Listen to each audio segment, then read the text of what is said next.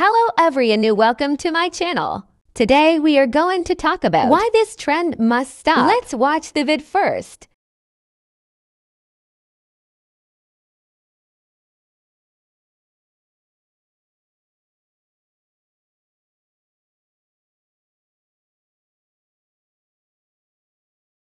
Let me point out the things that were wrong first. First of all, as we seen in last part, it looked like forced marriage, and forced marriage is not allowed in Islam. Second point, Islam said that hijabi can show their hair to one parents, two siblings, three females, for mother's side cousins 5 and only to their husband. But Islam never said that you must have to marry the guy if they seen your hair. Third point, as we seen in first part, it seems like the guy deliberately pulled her hijab as for girl.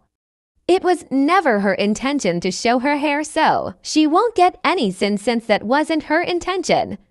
And doesn't even have to marry, as I said in second point.